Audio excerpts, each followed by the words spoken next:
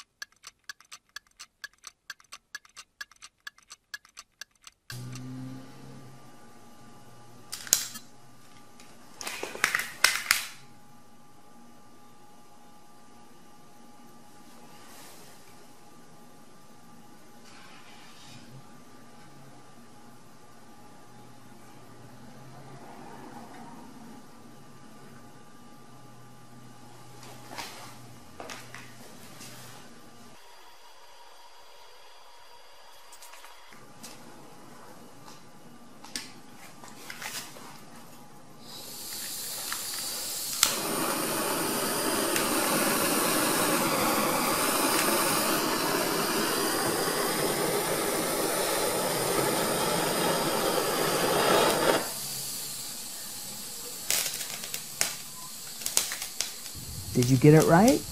In the same volume of the balloon, the water is much more massive than air.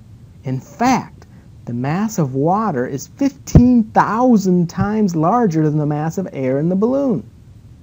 With this large mass, combined with the large heat capacity of water, a lot of candle heat can be absorbed by the water in the balloon before the balloon will fail. The torch simply applies too much heat too quickly for the heat to be transferred from the balloon to the water, and the balloon fails.